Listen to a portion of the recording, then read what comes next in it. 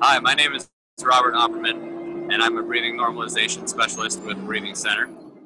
And I teach kids how to unblock their stuffy nose using simple breathing exercises. I actually suffered from this problem for a long time when I was younger. I had a constantly stuffy nose.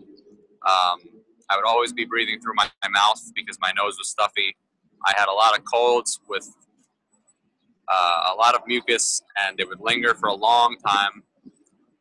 And it really affected my energy levels because I wasn't breathing properly, so I never felt like I really got I got good rest. So at night I would sleep. It didn't matter how long I slept, 8, 9, 10 hours, I would still feel tired in the morning and for many hours after I woke up. And it wasn't until I learned how to change my breathing with the Breathing Center that I learned about the discoveries of Dr. Buteyko.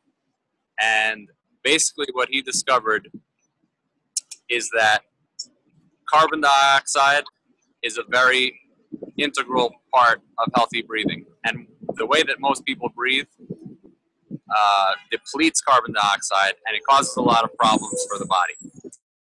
And this is one of the reasons why people get a stuffy nose. A stuffy nose is actually the way that your body protects you against improper breathing. So Dr. Buteyko discovered that when you breathe too much, or you hyperventilate, or you breathe more than your body needs, you deplete carbon dioxide, and this is very harmful to the body. So a stuffy nose is actually a defense mechanism. It's your body trying to protect you against overbreathing. So it's saying, hey, you're breathing too much. I'm losing carbon dioxide.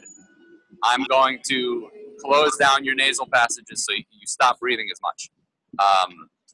So when I discovered this, I discovered that actually the way to unblock the nose is to work with the body instead of against it, and change your breathing pattern and not hyperventilate. So, and there's various ways of doing that. It's, I'm not going to go into it now, but there are very simple, easy exercises that you can do.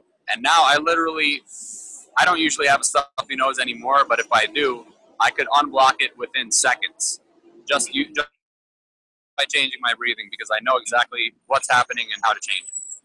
So if you have a stuffy nose, or you have a child that has a stuffy nose and colds and anything like that, or sleeping problems, sleep apnea, I highly recommend that you investigate the Buteyko Breathing Normalization Method.